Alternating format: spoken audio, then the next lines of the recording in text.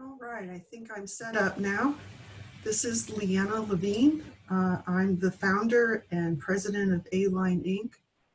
I'm here today to present about some aspect of plug-and-play microfluidics and the ability to create standards and engineered components to simplify and speed product development in microfluidics. The title of my talk is called Drop-in Engineered Fluid Circuit Components, which improve reliability in microfluidic product development.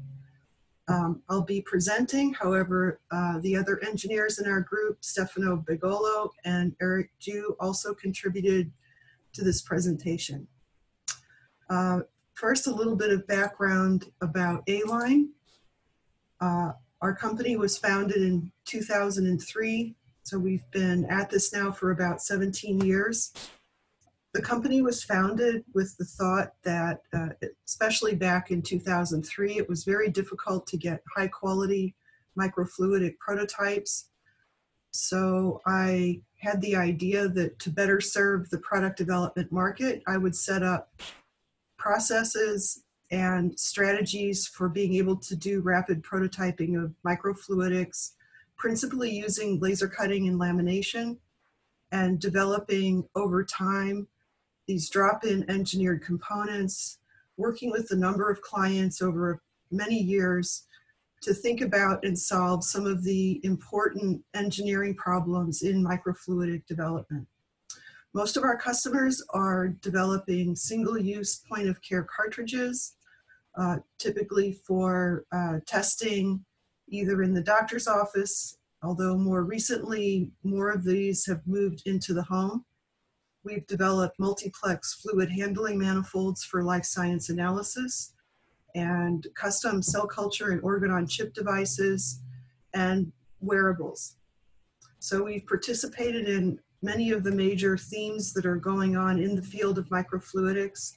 It's a very exciting time to be in the field, and I'm looking forward to sharing some of my thoughts about the things that go into product development and how engineered components can help to make these things more streamlined. So this is our team.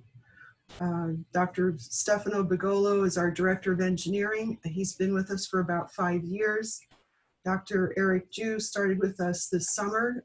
He's a recent grad from Caltech, from Rostam Ismailov's lab, and we're very glad he's joined our team. So as I want to frame what it is I want to talk about, I kind of want to go back to some first principles, and that's to think about these developments in terms of the analytical requirements. So this graphic shows something I think that you're all certainly aware of and that you've had to deal with in the research lab before, but to really understand what it is that we're shooting for in product development with microfluidics. So we know that we need a test that's valid and reliable, that it has the right accuracy and performance. So we know that in these top two images, it's not really, if we have a system that behaves this way, this isn't going to be appropriate for a product. However, if we look at the bottom two images, the one on the lower right shows a cluster of measurements that are not only right in the center of the target and are accurate, but they're also clustered very closely.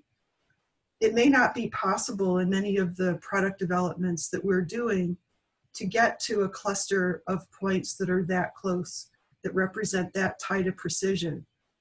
It might also be true that we could have pretty decent precision, but we could be off from the accuracy, certainly not as far off as this image shows.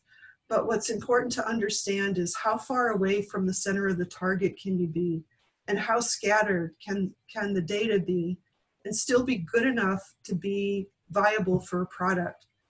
So I think that's some of the thinking that's very foundational to transitioning from something you would do in the research lab to thinking about how to develop a product and how to specify that product in a way that allows you to scale it for commercial production. So just to sort of think about these points a little bit more. So what are the characteristics of research and development efforts, which most of you are most familiar with? And what you have available to you are high precision analytical instrumentation. You can over-specify the system, which means you can drive a great deal of precision into certain areas of what you're doing in order to minimize propagation of errors. And you also don't have the constraint of thinking about what it would take to build 1 million devices. You only need enough to demonstrate the proof, some of a minimal proof of concept, and the ability to show that what you're doing actually works. This is in contrast to the way you need to think about product engineering. So the objective here is how can you get to something that's viable with the least amount of precision, because precision is expensive, whether it's buying precision components for instrumentation or whether it's having to engineer in a great deal of precision into the cartridge in order to get the right functional performance. So how could you design a product that will meet the performance requirements but allow you to manufacture it for the cost of goods that's attractive in the market? Part of what goes into that is to identifying a few key specifications for the cartridge that will allow you to benchmark reliable and valid performance in the system. And then it will also allow you to achieve scale without a loss in reliability. So this is a very different mindset from what you do in the laboratory. And this is really the part of the service that we provide to our clients that we really enjoy. So having been on both sides, having been both in research and development and now in product development, it's really fun and challenging to think about how we can help people create the right path and the right planning in order to get to a product. So in research, we use tools with a great deal of accuracy and precision. And like I mentioned, this allows you to control the propagation of errors. So if you think about the whole system, this is some of the classic equation from PChem, where where the uncertainty of your measurement is the sum of the square root of the sum of the independent variables and the uncertainty in those. So when you have high precision instrumentation, you can drive down the uncertainty in certain parts of it. And for those parts that you don't know as well, you can allow them to drive the precision in the system. So what we want to do in product development is think about how we can deal with greater levels of uncertainty or less precision, but still come up with uncertainty in the system that is still consistent with a good quality product.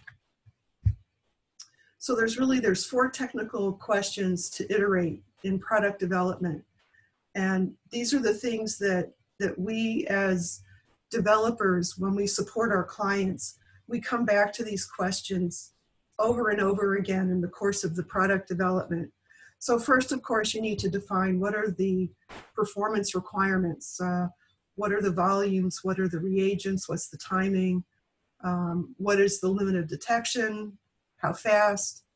And then what you also need to do is be able to benchmark the assay itself or whatever it is you're trying to measure with some gold standard measurements that you've done in a laboratory with analytical instrumentation, so that you know how far you're varying from what you know is good performance with high precision.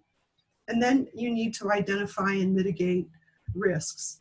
And many of the risks in these systems have to do with what happens when you engineer and bring multiple disparate components together into a system.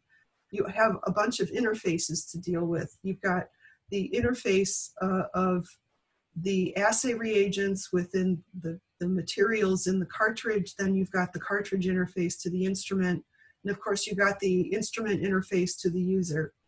So planning for and working out the scenarios for how things could go wrong is really important. And it's really part of the regulatory process for product development. And then finally, the quality. So when you're manufacturing more than a handful of parts and you start scaling up, how are you going to know that every device that you produce is going to be functional and fall within the precision and accuracy that's required for the product? And to do that, you need to come up with some quality metrics.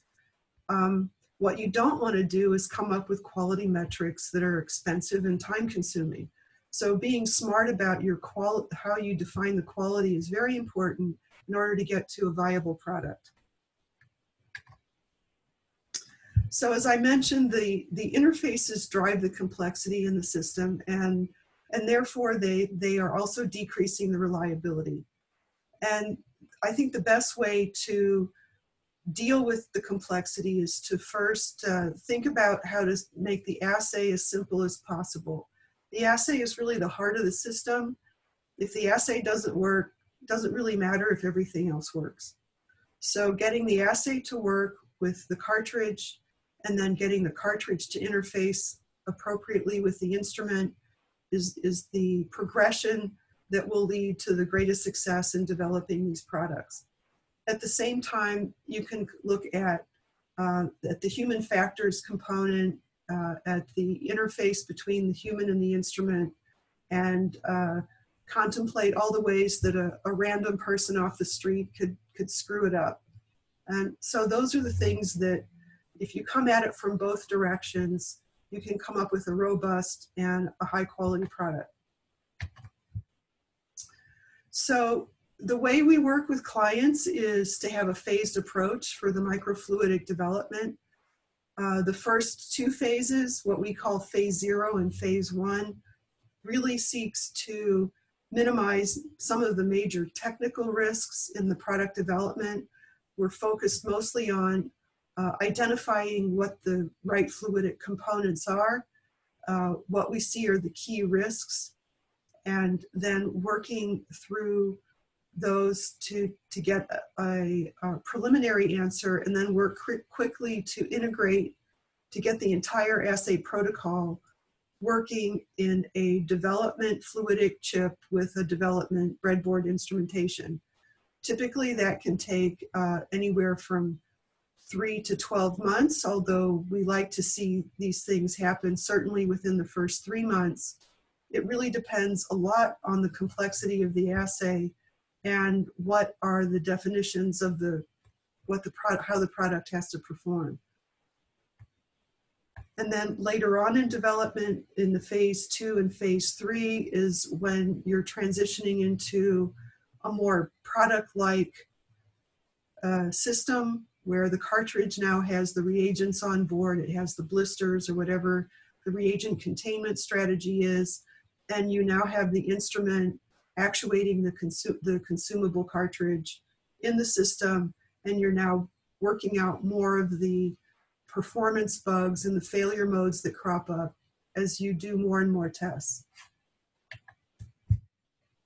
So, overall, and I think anyone who's in this field and you're looking at getting investment and you're looking at how long it takes to get a product to market recognizes that this is a very hard process and it takes a long time.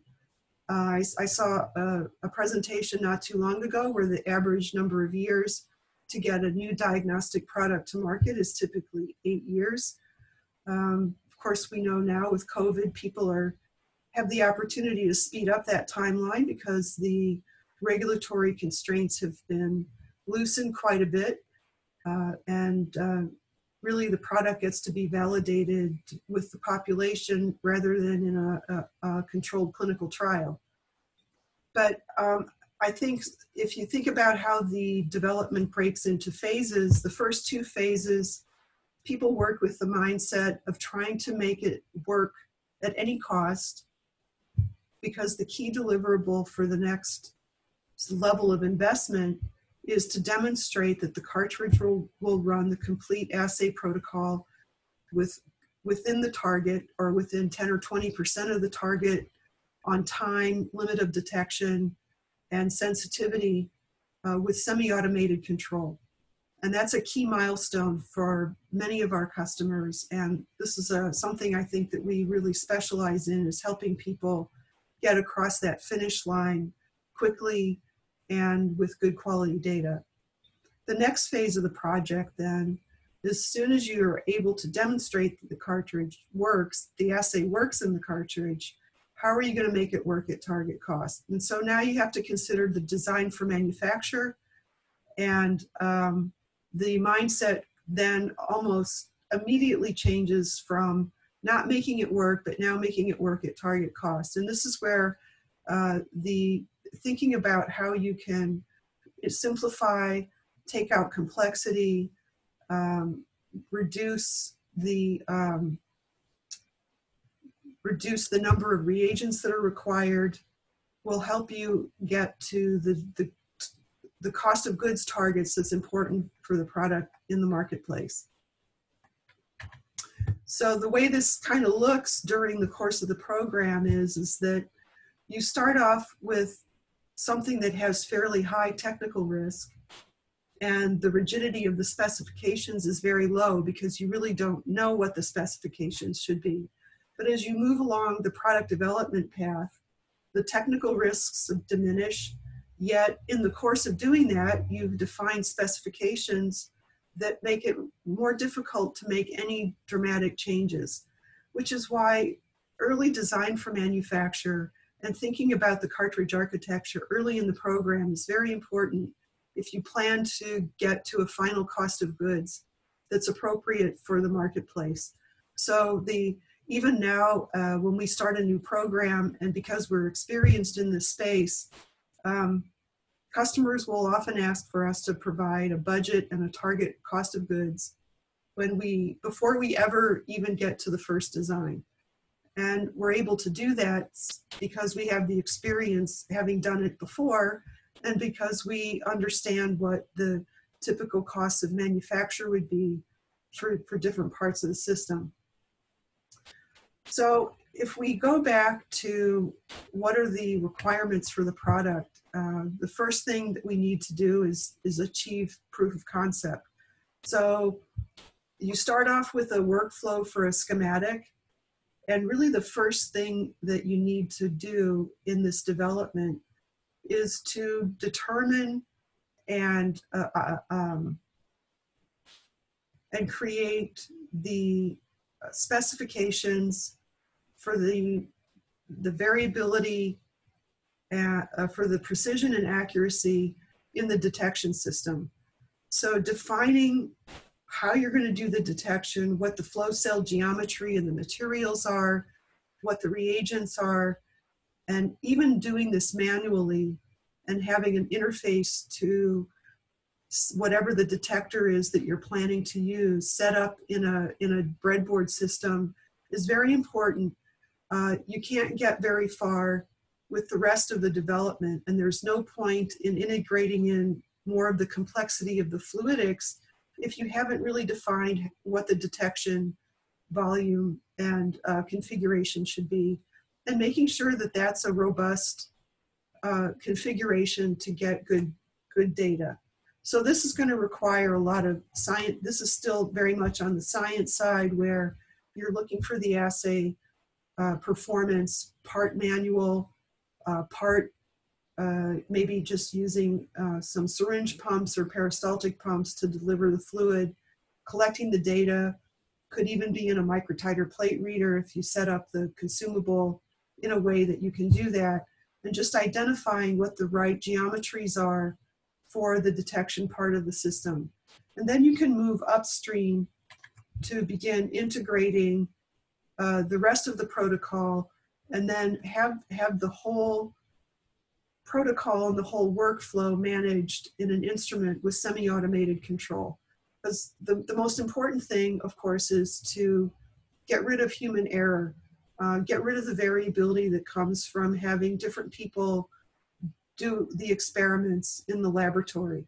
So this is an example of a development chip that is used to do measurements across this flow cell that you see in the middle here.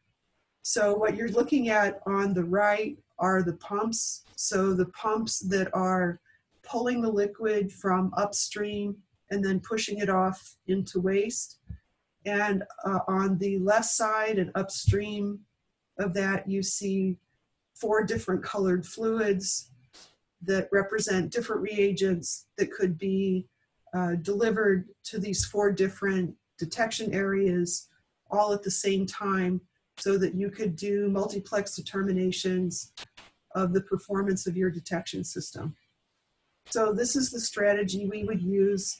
Sometimes you don't need everything engineered in at once, but as soon as you can get to semi-automated control, the better off you are in being able to get data with good precision and accuracy.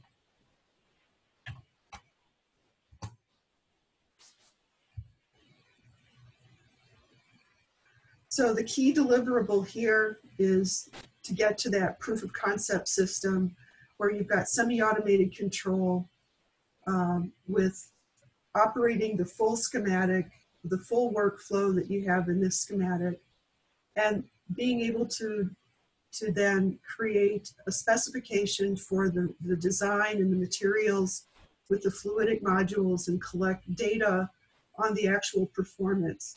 And so you have here your proof of concept with extensive characterization with good quality data. The next step in this is really, as I mentioned, you're moving to proof of principle, but what you don't want to forget about is design for manufacture, because as you start locking in those specifications, you don't want to be locking yourself into precision where you don't need it, complexity and interfaces where you realize that later on that it's just going to actually add to the variability in a way that you didn't expect.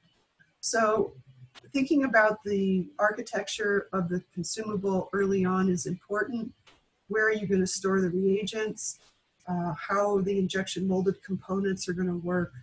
And in our case, we have a valve layer, a valve component that is what we call our smart laminate, that is a component that works with the molded parts and interfaces with the detection aspect to give you a complete consumable package. This general architecture has been used successfully in commercial products. Of course, it might vary depending on the product as to are the channels in the laminate, are they in the molded part, is it some combination of the two? But nevertheless, the idea is to make sure that you've embarked on a cartridge architecture that will lead to something that could be a good product. So I guess in summary, to kind of look at this whole development process, phase 0 and phase 1 is getting to proof of concept where you have a development cartridge. You go from what could be a napkin sketch or a schematic to an integrated cartridge that will perform all of the assay steps with semi-automated control. And then in phase 2, you bring in the rest of the reagents with the blister packs, bring in the injection molding, and then do the device architecture so that you can get to something reliable that works well in the instrument. So I wanted to turn my attention now to focus a little bit more on how these plug and play components that we have work with the development process. And I wanted to start off by talking a little bit about the engineered laminates that we use for our prototyping and engineering development. So I'm sure many of you are familiar with laser cut and laminate parts. It's a very accessible technology. The CO2 laser cutters are very easy to use and work with, and they make a nice tool for doing all sorts of creative things in the laboratory. But going from that to really a methodology and a manufacturing process where you can have not only flexibility in the design, but robust production and scale up that's compatible with roll-to-roll manufacturing is something that has taken us many years to develop, and involves developing fixtures and identifying specific equipment that we know delivers good quality results over and over again. So the basic approach is it's a true rapid prototyping technology in that the designs are produced in AutoCAD. You split the design into different layers. You determine what the layers are based on the fluid path that needs to be enclosed in the system.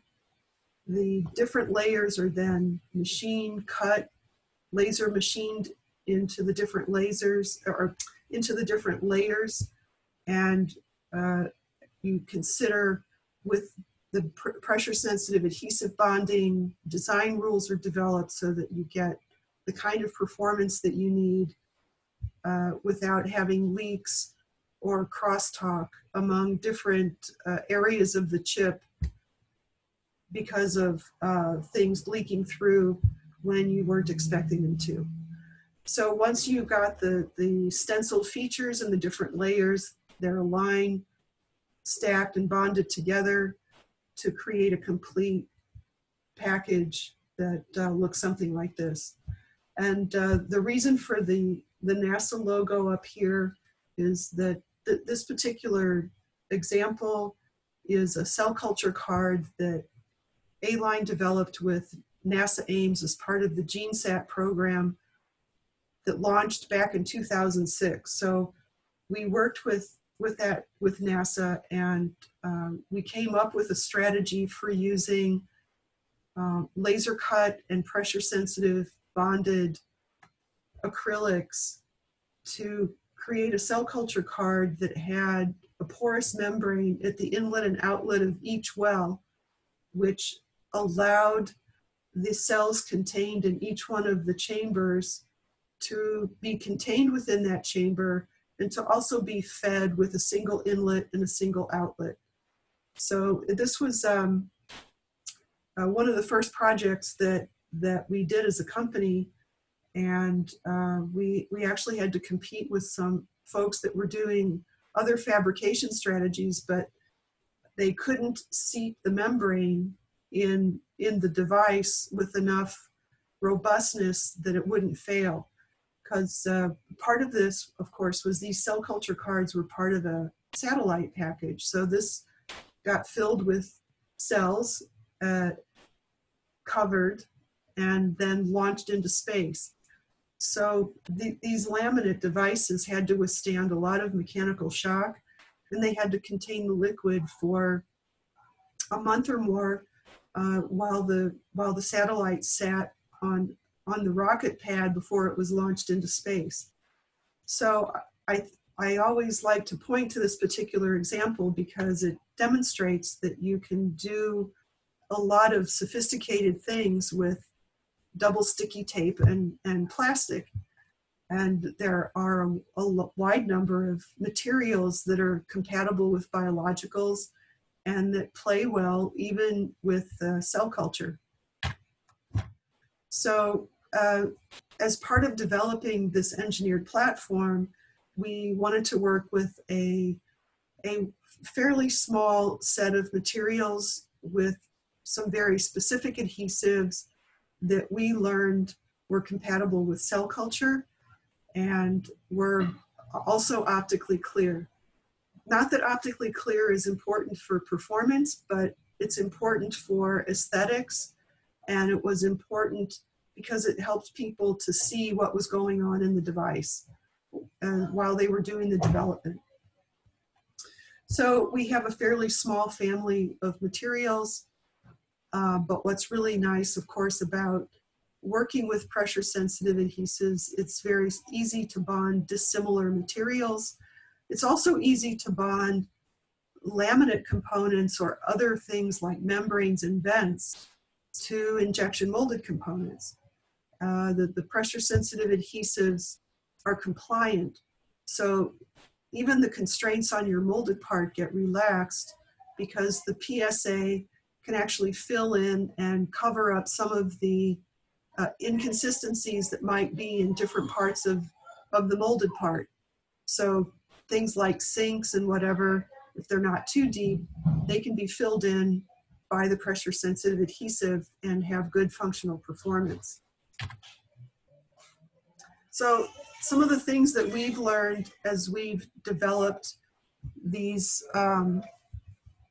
laminates to be reproducible and repeatable, and how could we create design rules that would allow us to offer to our customers a really quick way of knowing what things could go readily into a new design and what things would be problematic.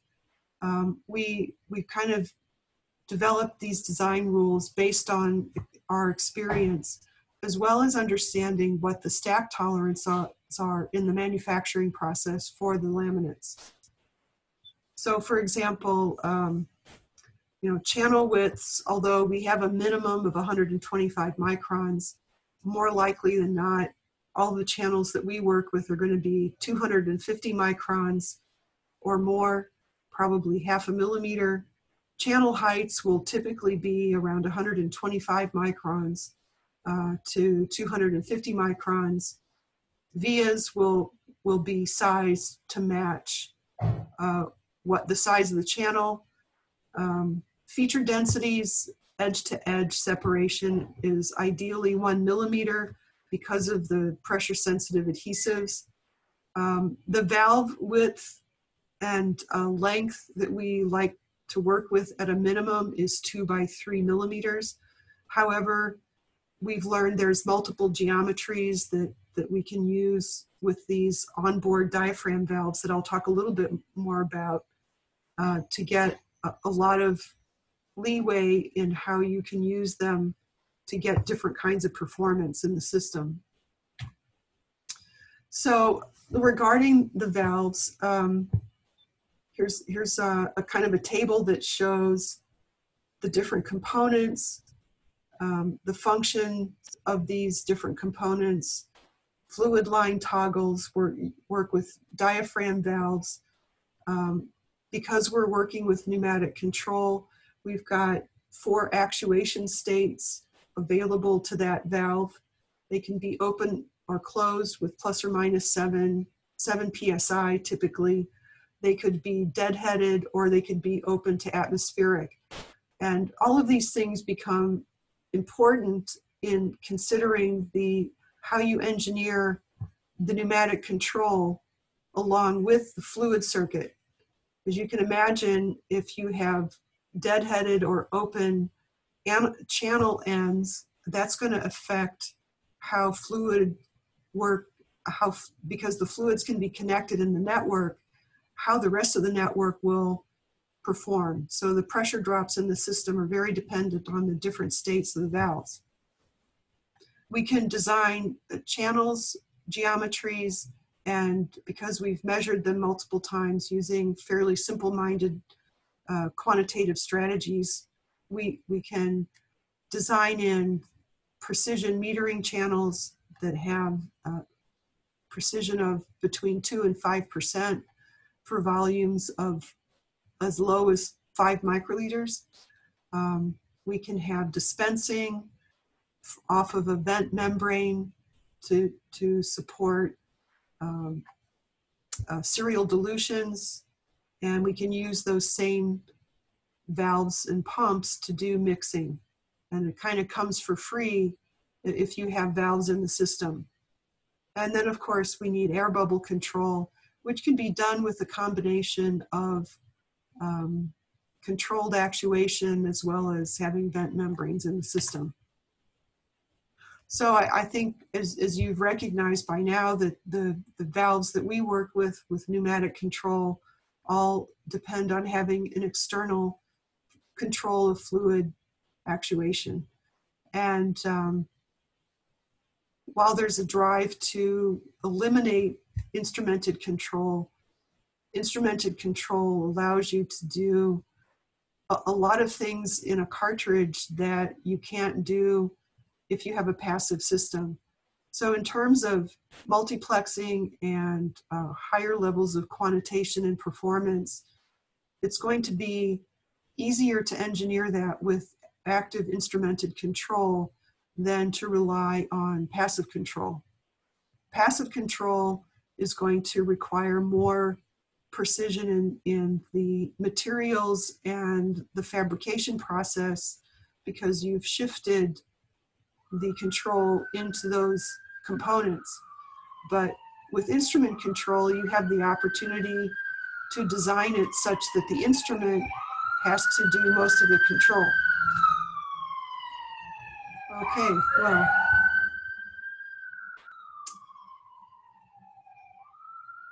can't do anything about the fire trucks. All right, so here's the some GIFs that show the valves opening and closing, showing an onboard peristaltic pump, and showing two different volumes being metered into two different channels. So these fluid circuit designs and the valve design and the way they're manufactured have all been reduced to a highly engineered, very robust and repeatable process, so that if you have a overall workflow and a geometry that you're interested in launching into a microfluidic chip, the valve and the pumps and the other fluid elements can literally just be dropped into the design, and just as if you were to purchase an off-the-shelf solenoid valve, these valves will perform as expected in the device. So the engineering aspect of this becomes then optimizing the protocol that's managed by the valves and pumps, not trying to optimize the performance of the valves and pumps for the particular chip design. So we've had a great deal of success in many projects integrating these valves, not just for point of care, but often for upstream fluid handling manifolds, where these are a nice alternative to a system where you use solenoid valves that carry liquid, and you then use those solenoid valves to toggle the liquids in the system. With these manifolds, we have the liquids are separated from the pneumatics, and the liquids are separated from the instrument. So that's very nice for being able to contain and to control what happens and isolate the fluids from the instrument, and that eliminates issues of contamination. So when I talk about how these valves were developed and engineered, we spent a lot of time doing what you would do as part of product development, which is to look at the performance of these valves over a range of conditions, a range of geometries, and in a range of pressures. So the way we chose to evaluate these valves was to push the fluid at different pressures, 1, 2, 3, 4, and 5 psi, and then look at the pressure required to actuate the diaphragm, and what pressure would be required on that diaphragm to close the valve. And what we found from those initial experiments was that with the rule was it was about 5 to 1. So if you had 1 psi of fluid pressure, you needed about 5 psi of air, of pneumatic pressure, to completely close the valve. And so what we also did was then evaluate what the residual leak rate is of that valve. And that involved a very simple-minded experiment where once the valve was closed, downstream of that valve, connect a piece of tubing that has a pretty small ID get out a stopwatch and look at how long it took the fluid front to move across a certain length of tubing. And from that, you could back calculate what the leak rate was in microliters per minute. And so if you look, you can see that as you get to the larger valve diameters at, say, 2 psi, the fluid leak rate is around 0.06 microliters per minute. So that is about several orders of magnitude below what the fluid flow rate would be if the valve was open. And actually, those leak rates are pretty comparable to the leak rate of a regular solenoid valve. So we were pretty happy with the designs and the strategy that we used for making these valves and demonstrating not just the performance of valves in one device manufactured in one lot, but then looking at valves and their performance over multiple lots produced at different times.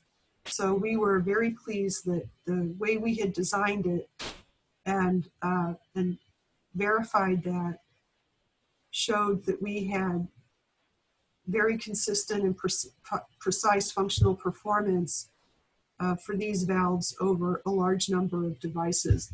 And that's why they're now really just drop-in components into the system. So some of the other things that we've done with time is also to look at what if you use different thicknesses of the elastomer? How does that impact how well it closes? And so we found that if you go from a 1 mil film to a 2 mil, you don't get very much change. But if you now go to a 4 mil film, then the leak rates increase substantially. And what that means practically is that the size of the valve seat has to be larger for a thicker membrane, which is a pretty straightforward and easy conclusion because you just think about the deflection of the membrane into the valve seat that's required to close the valve. And then here down on the lower right is a demonstration chip that we have with one of the designs that we have for these valves, which we call the peanut valve, that is a chip that will draw in the fluid here, and then you can pump it through to this reservoir. So then another aspect is to look at the onboard diaphragm pumps. And one of the things that we learned is you calculate what the expected dispense volume would be from a particular geometry of the pump, the diameter and the depth, and then look at the efficiency of that pump and the pump volume, the actual versus the calculated, and see where you are. And what we found is that the smaller the radius, the efficiency went down. So the radius over the height. So the smaller the radius versus the height, the less efficient the pump. So you need to really be at about a radius that's 10 times the height in order to easily get to 100% dispense efficiency on these pumps. So we use those as a design guide for how to right-size pumps for different applications in these devices.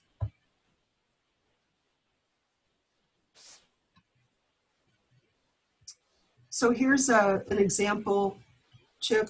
I call this the M2D2 because it does metering, mixing, debubbling, and dispensing of the fluid. This was part of a demonstration program we did several years ago where we were asked to show that you could do a 4-to-1 dilution, that we could demonstrate mixing, and then debubble so that when this fluid gets sent to the detection area, you could use a simple spectroscopic method to determine if the mixing, what the mixing ratio actually was, and then also how good was the mixing overall. And the way they did that was to do transmission measurements in different parts of this flow chamber. And we were able to adequately demonstrate that you could get quantitative results and good mixing. And then this is another example. So I think one of the nice successes we've had with the onboard pneumatic valves is to be able to create a fluid manifold that's used for dispensing gradient concentrations of different inputs to do cell culture experiments downstream in a cell culture chamber. So this just kind of shows visually how this works. This has been speeded up 8 times, but we have 3 different fluid inputs, and then we can choose having valves open or closed to get different dispenses through the different outputs. And of course, by looking at the logic tree in the fluid network, in the pneumatic network, you can combine different parts of the different valves can have more than one air line in order to get to some fairly sophisticated actuation protocols. And so the result of this is a product that's a component in this cell culture system that was developed by BioRep Technologies. And it contains the valve laminate, which is bonded into an injection molded housing with these fluid inserts here.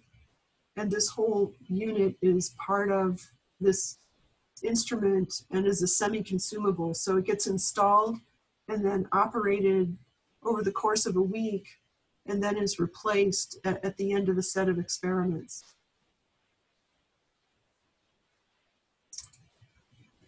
So as I mentioned, the valves themselves and the fact that you can use these flexible layers inside the microfluidic also means that you have, with these 4 different pressure states, an opportunity to do a lot of sophisticated fluid movement because you can manage the actuation protocol. And you can get 95% of the performance by optimizing the design and having a basic protocol. But if you really spend some time optimizing the actuation protocol in the chip, you can get some really unexpected and pretty exquisite performance out of a fairly basic pneumatic network of valves. And so by way of an example, I want to show you part of what was in the development of this chemical processor chip. And this was a program we worked with Peter Willis at JPL. Peter had designed this chemical processor to work with glass and PDMS, but he was interested in understanding if the same sort of strategy could be done in the technology that we have. So we worked with his group to develop this plastic chip that would fit into their instrument platform.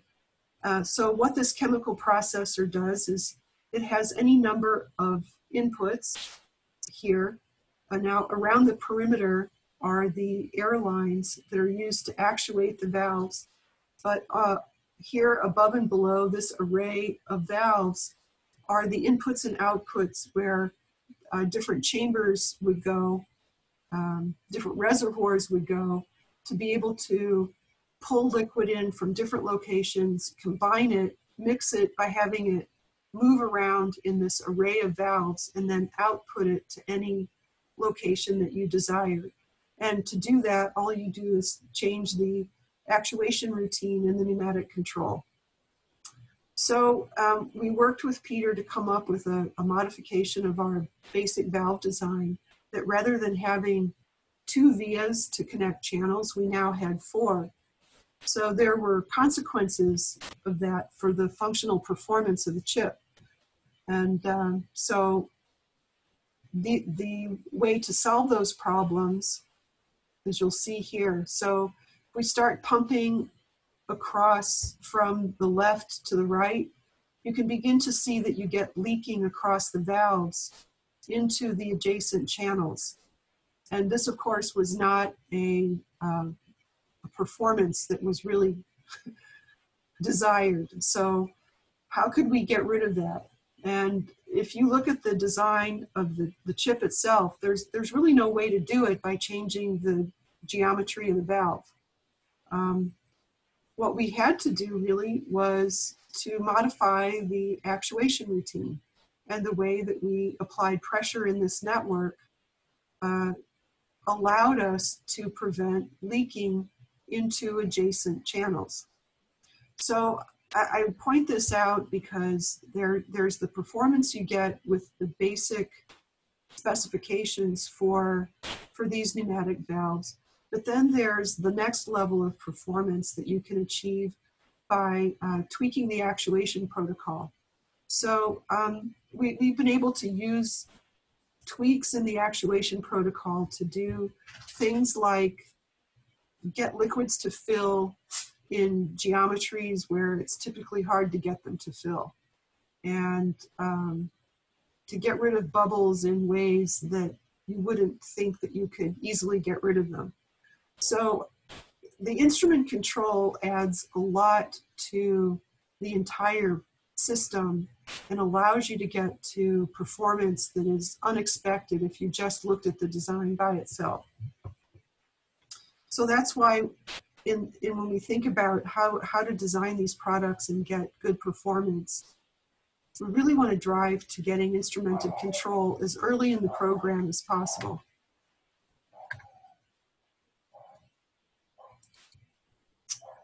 So the pneumatic controller that we developed in-house, we call the Adept. It's meant to be a kind of a breadboard system. It has a lot of bells and whistles on it so that you can do a lot of variations, like change the pressure, change the vacuum. This particular instrument has a heating platform. We've got toggle switches on the front, so that if you want to manually toggle the different inputs, pneumatic inputs, you can do that. Although by and large, instruments with toggle switches, we only use internally. Most of our customers will just work with the computer control. And then here we have the temperature controller. But ultimately what you have is a development platform that specifies not just the instrument, some of the instrument pneumatic control components, but you've also helped to characterize what the cartridge interface to the instrument should be, and how you should how you should have the pneumatics bust onto the chip. So that all then plays into this whole device architecture. So I'll go back to this where the smart laminate, which has the valve layer in it, is part of this here. The air lines would typically be in a molded part. But the nice thing is that the air lines, to get all of this exquisite control in the fluid circuit, can all be bussed to the edge of the chip, just like you would bus the electronic circuit lines in a printed circuit board. What this does is it really frees up all of this area on the top and the bottom of the chip to interface different electromechanical components, whether that would be for heating, for optical detection. So you're not encumbered by having mechanical actuators to open and close valves. You can have everything bust to the edge of the cart. And because we like working with these pressure sensitive adhesives, getting bonding between this and any electroactive or optical component is very straightforward, robust, and easy to do. And easy to do in a manufacturing sense. So I guess I want to talk a little bit now then about the quality assurance and what goes into what we do to ensure that what we deliver to our customers has the quality that they expect. So first of all, we have a list of approved vendors, and they provide us raw materials with certificates of conformance. So what this means is that we're not buying materials from McMaster-Carr because you can't get lot control on the things that they sell. You have to go with suppliers that are selling large quantities of this material, and they have it on hand readily. We have to measure and define the acceptable stack tolerances. So we have to do XY measurements on the devices when they're manufactured and create rejection criteria. And finally, what we need to do, especially for the valve devices, is to create pressure decay tests that will allow us to certify whether an array of valves in that product that I showed you doesn't have any leaks.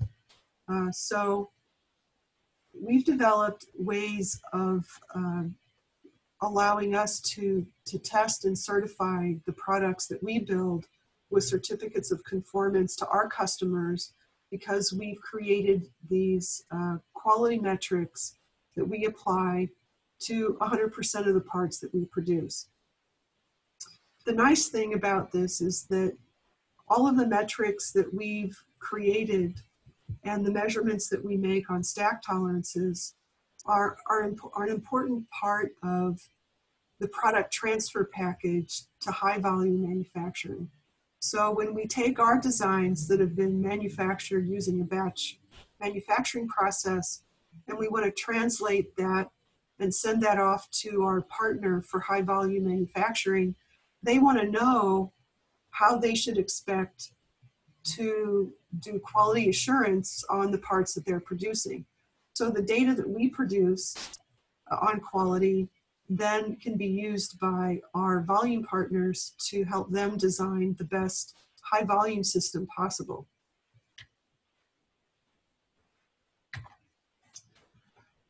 So I guess in summary, for these drop-in plug-and-play components, we first had developed and established a rapid prototyping technology that scales seamlessly for pilot scale production. Because we have well-defined processes and good control and good in-process quality, that has allowed us to engineer these different fluid circuit elements and to offer them to clients as a literal plug-and-play component. And with that, we also provide an instrument that will allow our customers to create the actuation protocols that are needed to run whatever the assay workflow is. So in addition to having those components and optimizing the actuation protocol, we work with customers to integrate the reagents and get the blister packs and so on, so that customers will get very early have a cartridge with design for manufacturer considerations in the design choices. So I hope that was a useful description and helpful as you think about how you would be wanting to develop your own products and the considerations that you should think about as you embark on that exciting journey to developing a new product. Thank you for your attention. Happy to answer any questions, and the contact information is up at the on the first slide, which I will provide to you separately. Thank you.